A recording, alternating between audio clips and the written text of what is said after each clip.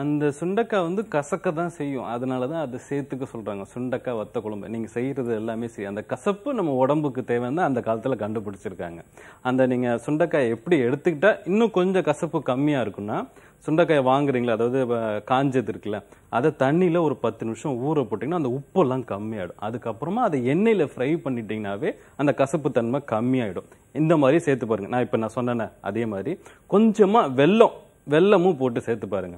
இந்த புளிக்குழம்புல இந்த சுண்டக்காய் வத்த குழம்புலாம் செய்ய போகும்போது தக்காளி, பெங்களூர் தக்காளிக்குல அதை அதிகமா அரைச்சிட்டு புளியை கொஞ்சம் கம்மி பண்ணிட்டு சேர்த்து பாருங்களேன். அவ்வளவு சுவையா இருக்கும். கண்டிப்பா ட்ரை பண்ணி பாருங்க.